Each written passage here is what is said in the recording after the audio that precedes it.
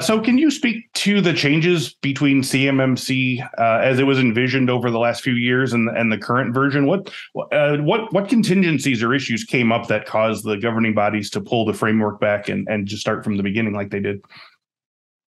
Well, a whole lot of assumptions that were made about what contractors are doing for their own cybersecurity versus what was actually happening was one of the biggest problems. Okay. And that had a lot to do with the fact that, of course, DOD's viewpoint is that you're supposed to be, because of the federal DOD acquisition regulations that have been in place since 2016, that there should have been some basic cyber activities already going for every single contractor.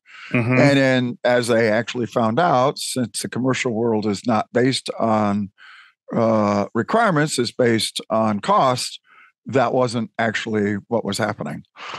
Right. So they didn't understand kind of the scope of what this was meant to be. Not particularly. And in a lot of cases, they were saying, we didn't do this. We shouldn't have had to been able to do this. But if you go back and you look at both the federal acquisition regulations from 2016 and the defense federal acquisition regulations from 2017, they all said, well, yeah, you're supposed to have been doing this all along. And so there was a lot of gnashing of teeth and mechanisms around that. And, you know, DOD has always had an extremely strong viewpoint about security and cybersecurity for its own components and its own activities. Sure. And so they basically just translated that over to the commercial world.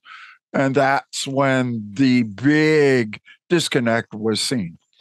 How about some free cybersecurity training resources for you and your team? Just go to infosecinstitute.com/free to get ebooks, training guides, and more than 100 cybersecurity training courses, all free for CyberWork listeners. Go to infosecinstitute.com/free and start learning crucial new skills today.